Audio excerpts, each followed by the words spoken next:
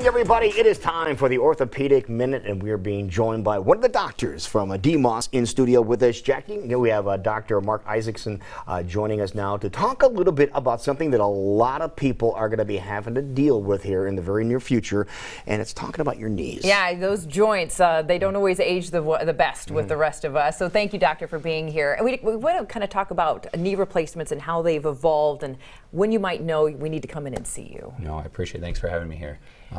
Well, as we talked about in the past, I know several weeks, my partners have been here talking about the joints that get arthritic. Right. Hips, we've talked about. Outpatient joints, I know you talked about recently. Well, the number one joint in our country that's going to wear out, or the one that gets surgery the most often, would be the knee. It is. That's number one. Correct. Number one that we would get a knee replacement or a joint replacement for, let's put it that way. But there's multiple types of joint replacements. So what I wanted to discuss was not every joint or every knee needs a total knee replacement. There's partial knee replacements. There's other types of replacements you can do for your knee. Okay, so you don't have to have the whole thing reconstructed, just the parts that are wore out. That's correct. Okay. Exactly right. So what are we looking at the screen here? Yeah, so the first picture there on the screen is just kind of depicting what a total knee replacement looks like, which would be on the right side of the screen, versus on the left, which is a partial knee replacement. And so as you can see, it's a smaller amount of metal. The white on the screen is the metal, and so you're remaining or leaving behind 2/3 of your normal cartilage in your normal knee. So that's why we call it a partial. It's not replacing the entire knee. And what specific part of the knee probably needs replaced the most? Good question. If I can show you the model here, I'll absolutely. demonstrate. So if you start here on this side, this would be a healthy knee. And what are we seeing inside here? Good question. So this is your thigh bone or your femur, tibia on the bottom. And so if I was to bend your knee 90 degrees, like we're sitting in a chair right now, these are the two condyles, or the ends of your femur. So that's healthy looking cartilage. As we progress through the model, and I'm just bending it to show you as if it's in 90 degrees, you'll start to see some mild progression of arthritis, and then this becomes moderate, and you can start to see the wear of the arthritis, particularly right in there. And that's where it's wearing out. Correct. And by wear of the cartilage, that's the cartilage. I describe it as the cartilage that lines the ends of your bones. Now, what happens to that cartilage? Is it dying? Is the material dying itself, or what becomes of it? Exactly right. And so on this last model, it really depicts, if we can show it one more time, both sides of the knee being entirely worn out. As you described, it's really a multifactorial process. Age plays a factor. I think genetics is probably the biggest factor of why your knee wears out. And what that is just the cartilage is wearing thin, or in this case, completely worn out and gone. So if we're getting to that last one that you were showing us, is that a total knee replacement, or can you still do a partial? Good question, Jackie. That would be a total knee replacement. That's if you're looking at that model. So then partial would be the middle two here? You got it. Okay. And if we go to the PowerPoint, there's a nice slide that shows progression of the arthritis too. Okay. There you go.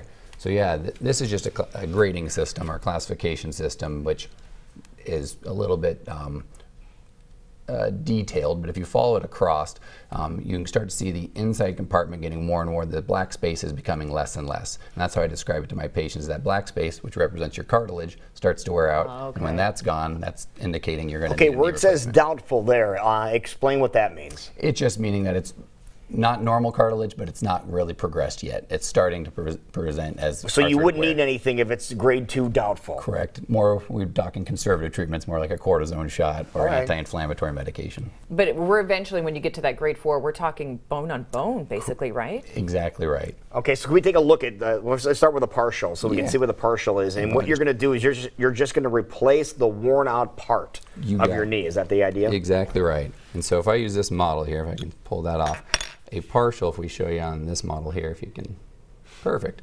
So this is looking at your knee once again straight on from the front. If you bend it to 90 degrees, you can see there's only metal on the inside compartment. So what is that? It's just replacing cartilage, or what is that replacing? Yep, just the worn out cartilage. Just the worn out cartilage. So you would have replacements here on the top bone and on the bottom one too. So you have just a couple of plates that are in there. You got it. So it's metal on the end of the thigh bone and top of the shin bone, and in between that white is a piece of plastic that sits in between the two metal components. But in this case, this model is representing what we call a medial or inside portion of your knee, partial knee replacement. Now, is this the portion of the knee that would wear out most likely? Correct. About 85% of knees wear out in this pattern, where the inside compartment wears out quicker. And why is that the case? Good question. It's just natural progression of our knees. So that's to say 85% of us fall into that category, 15% go the other way, where the outside wears out more quick. But playing the averages, 85% are going this way. Now, just looking at the partial right now, that still looks like that's somewhat intensive. Maybe not on your side, but on my side. Talk about how long is that surgery, recovery, if we're just looking at a partial? Great question. Yeah, comparative, we always compare things to a total knee replacement. Right. The benefit to a partial, and about I'd say 15 to 20% of patients in my current practice, and probably in most of my partners' practice, qualify for a partial as opposed to a total. The benefits, I think they're perfect on the slide there, is a quicker recovery, a shorter operation, a little bit shorter, but with that less blood loss, less risk of complication from the surgery. But big thing I think is a quicker recovery, and then also your knee feels more like your normal knee. Okay, let's explain the quicker recovery compared to, like, say, a partial knee replacement. What kind of recovery period are we talking? Good question. So I always tell my patients a total knee replacement, if you're replacing the whole knee, probably 3 to 4 months of 3 to 4 recovery. months? Yes, first 6 weeks are the hardest, but 3 to 4 months definitely for recovery. A partial, I think you almost kind of half that to about 6 to 8 weeks, where you're feeling pretty darn good by that end of the 6 to 8 weeks. Wow, I didn't realize it was that long. It can be. And it sounds like there's a decent percentage that can get away with just doing a partial and they're going to be back to normal. That's exactly right, and I think that average across probably Des Moines, but across the country, about 10% of people get a partial, maybe 5 to 10%. But I think that number is actually bigger. If we really looked at the X-rays closely, you could get even more patients with a partial. And we're saying we're getting work done to our knee. We can go back to things that we enjoy doing. You know, whether it's golf or getting out and doing activities with sports and things like that. You're saying you're not just going to live with knee pain and struggle. You're going to be able to go back to what you were used to doing. That's exactly right, Jackie. And I have that discussion with my patients a lot, and they ask, what can I do after? What can't I do? More importantly, they ask. And the answer really is, there's not really anything you can't do. I tell patients, don't play basketball, don't become a marathon runner.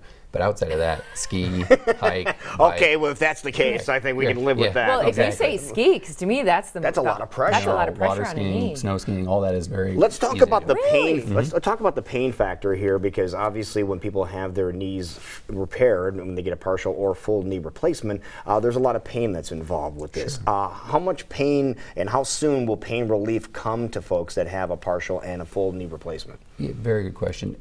It's a couple weeks after surgery. You're going to have some surgical pain for sure. And so I always tell patients, you trade the arthritic pain for what we're going to do, the surgical pain. The good news is that pain goes away. Right. And so partial probably recover, as we've talked about, quicker than a total in terms of the pain as well. Probably within 3 to 4 weeks, they're back to taking maybe Tylenol for their aches and pains. Okay.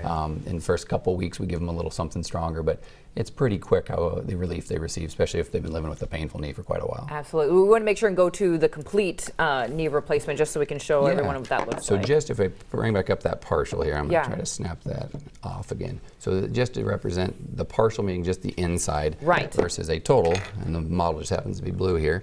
But if we're looking at a total straight on, end of the thigh bone, top of the shin bone. And the way I describe this to my patients, if you look at it from the side, it's really like a cap on the end of your bone. I was just thinking caps. Correct. So patients ask, I think conceptually envision you're going to cut bone, and take out a big chunk of their knee. And that's not the case. Really, we're just taking 8 to 10 millimeters of worn out cartilage and bone, and we're putting a cap on it. So when you look at it from the side, you can really see how it's a cap going around your femur. Same thing on top of your tibia, and then there's a piece of plastic in between them. There you go. That's perfect. That's a great description and great visuals here to give people an idea of how to have this done. Now, people want some more information on this. They have a situation that might warrant one of these two procedures. How can they get a hold of you?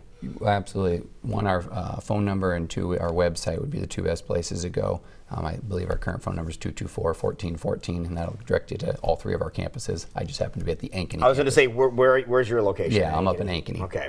That works. Great information this morning, and I'm sure with technology and how it's advanced, whether you're getting a partial or a full, that's going to last you a really long time as well. Absolutely, and we hope these last, and I think the current technology will be 20 to 25 years. Wow. So hopefully if you're getting this the right time, it's the last time you need it. All right. Thank you, Doctor. Great information. Thank you so much. The information you need to know from this man right here from DMOS. It is 7